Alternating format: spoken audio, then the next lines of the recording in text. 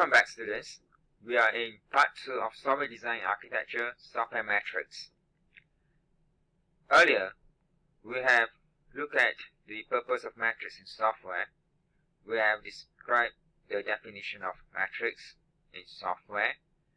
We have looked at the different types of metrics used in software.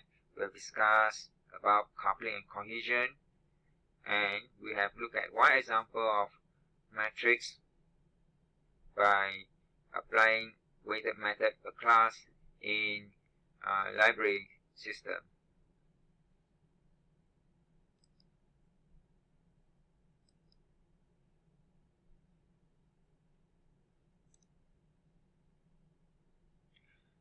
Now, please bear in mind, for this lecture we are not looking at project-based metrics. We are not looking at traditional metrics. We are looking at object-oriented design-based metrics.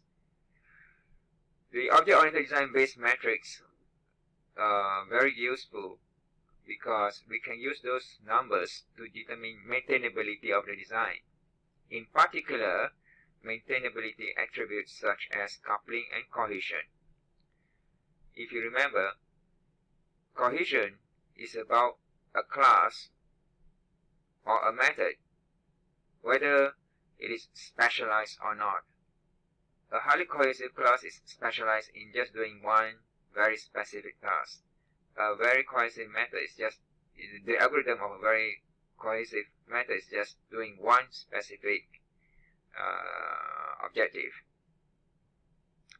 Coupling, on the other hand, is not about the design of that one class. Coupling is about whether the objects instantiated from two or more classes, whether they are highly related or not. Highly related is in the sense of the one object of one class is using the object of another class by calling the methods. By calling the methods of another class. That's how the relationship is established. If this class is using the other class, right? If the object of this class is using the object of another class, then that means there is a relationship.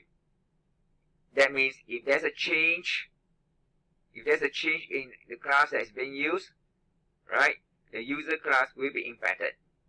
If there's a change in the class that is being used, let's say class B is being used by class A, there's a change here in class B, class A is impacted. So this is called coupling. And in software architecture, it's very unlikely to have zero coupling because we have many components. So let's look at the first example from the previous lecture.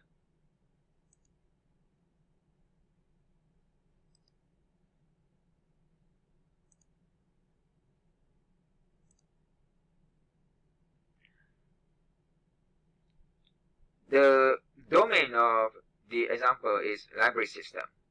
Here we have a class diagram. We have how many classes here? 1, 2, 3, 4, 5, 6, 7, 8, 9, 10. 10 classes here. Now the first metric we have examined last week is weighted method per class. Let's revise that. What's the WMC for holding? 4, yes. How do you determine? By counting the methods. Yes. So we have 4 methods inside holding. Look at my pointer. Acquire holding, remove holding, amend title, display details. There are 4 methods here. Suppose each method is given weight 1. We have total of 4 multiplies 1, 4. Suppose that I change the weight to 2. What is the WMC for holding? 4? No. It's 4 times 2, which is 8. Usually, the weighted method per class will be using weight of 1, so that makes it easier just by counting the number of methods inside the class. Now let's look at the next matrix.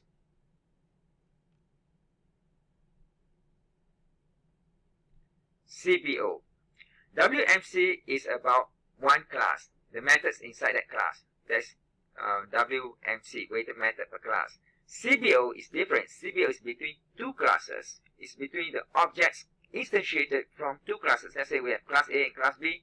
Object from class A, object from class B is object B. So there are coupling between the two of them, because let's say in the object inside class B has a method called method B. Object A is using the method B of object B. That's how relationship happens. If there is no coupling, that means the CBO will become 0. Alright? If there's coupling, there can be more than one coupling, because let's say class A, object from class A, may be using more than one methods inside object B, right? So definitely there will be more than one coupling. So how many couplings should there be? 1, 2, 3, or 4? Well, if it is about 4, I think that is not so complex. But if it's more than 4, it means that the design requires a lot of testing. Yeah, that's a very high coupling. It's more than 4. Now, this lecture on CBO could be quite long, because there are many ways to determine coupling between classes. We know that the inheritance, right? So that's also coupling. We know that two classes which are not related by inheritance, but they are using each other's method. That is also coupling. So if you look at the slide here, we have 5 types of coupling. Yeah, sorry, 4 types of coupling. 5 types of coupling. CBO package, coupling between packages, not classes, but coupling between packages. Fan out, you count how many relationships there are. You're not counting the number of methods, you're just counting the number of relationships. Let's say if I have class A and class B, okay, class A is using 3 methods of class B, so there'll be 3 couplings, right? But in fan out, it's considered 1. Yeah, fanning is just considering the pair of classes which have coupling. Fan out is just counting the pair. Message passing coupling, point C, is by counting the number of method calls. So let's say between class and class B. Class A is calling class B 3 different methods. So MPC for between A and B is 3. You see, contrast between MPC and fan out. Fan out is just 1, because class and class B have relationship. They are a couple. Fan out is 1, but class A is calling class B 3 times, but each one a different method. Therefore, MPC is not 1, MPC is 3, even though the fan out is 1. Okay, be clear about that. And then decoupling through inheritance, because we know that relationships not just horizontal, it can be vertical as well between superclass and subclass. So coupling between objects can also occur vertically through inheritance. Yeah, and we have special methods for that called DIT and NOC. We'll visit them later. We also have coupling through abstract data type. So what is this ADT? ADT includes array lists, vectors, the good old arrays that we have been using, queue, stack, and a lot more that you probably have learned in data structure. So this is another form of coupling, right? Because, for example, the lecture class. The lecture class have an array of student objects. The lecture object has an array of student objects. So is there a relationship between the lecture and the student objects? Of course there are. And what relationship is this? The relationship is coupling through abstract data type, because we have an array of student objects inside the class lecture object, right? So that is coupling through abstract data type. Let us look in detail the first CBO matrix, CBO package, by looking at one example. Let's look at this slide. CBO package is given by the following formula. Number of links over number of classes. Let's look at the diagram below. So, you see, the ABC classes are all placed inside the same folder, IE package. And how many links are there? How many arrows are there? 1, 2, 3, 4, 5. There are 5 arrows, right? Between classes A, B, C. And how many classes are there? 3. So 5 divided by 3, that's a CBO.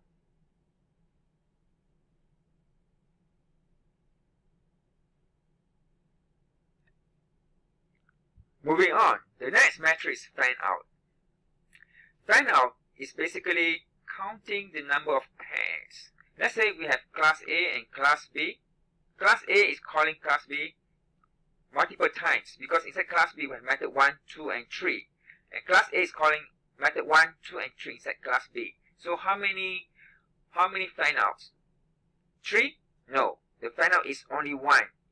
Okay, the fan out is only 1. Let's have an analogy. Let's say you have there's a couple in your class, okay? Boy A and girl B. Now boy A will be calling girl B for breakfast, lunch, and dinner, right? So there are 3 activities between the two of them. The fan out for the boy is only 1 because we're counting the pair between the two, boy A and girl B. All right. So that's how we determine fan out, just by counting the pair only, the pair of classes. Now, closely related to fan out is fan in. Okay, fan in is the number of relationship that the recipient has. Now, going back to the analogy just now, we have boy A and girl B. We have boy A and girl B, right? So the girl B has a fan in of 1. The boy has fan out of 1 because the boy is the one who's asking the girl for breakfast, lunch, and dinner, right? So fan out of 1 for the girl, fan in of 1. Now let's say another boy C, where boy A and boy C with girl B. So now the fan in for the girl is already 2 because boy A will be asking the girl out for breakfast, lunch, and dinner. Boy C is asking the girl for a movie. So you see, this girl has a fan in of 2 because the relationship is between A and B as well as C and B, right? But the fan out for boy A is 1 because A to B. Fan out of boy C is also 1 because it's between C to B. So do you get it by using this analogy? We're just counting the pairing. We don't count how many methods being called. We're just counting the pairing. And whether the method called is the recipient or the giver, it determines whether it's fan out or fan in. So let's look at this example. I think this will be clearer. Suppose that we have 2 classes. We have multiple classes there. Class A, Class B. In the class A is calling method 1 of class B. So where is method 1? Method 1 is inside class B. Alright, not inside class A. So, but method A is calling method 1. Class A is calling method 1 of class B. So there's obviously a relationship between A and B, right? So fan out for A is 1. What is the fan in of B? You see B is receiving, right? The fan in of B is also 1. Now let's look at the second one, C, between C and D. Now C is calling method 1 and 2 inside D. Yeah? C is calling method 1 and method 2 inside D. So how many fan out for C? 2? No, it's 1 because we count how many pair. We just count the pair of classes. We don't count the methods. We just count the pair of classes. So C and D, there's only one relationship. So CD. So the fan out is 1. How about fan in? Fan in is only applicable for D because D is receiving, right? C is calling, D is receiving. So fan in for D is also 1 because D only has one caller, which is C. Yeah? So fan in is 1 for D, fan out is 1 for C. Let's look at the next one. Between E and F. This one is interesting. Method 1 is inside F. Method 2 is inside E. E is calling the method 1 inside F. You see the arrow there? And E is calling itself because method 2 is inside E and E is calling itself. So how many fan out are there? Remember, fan out is counting the pair between 2 classes. So we don't care about M2 here. We don't count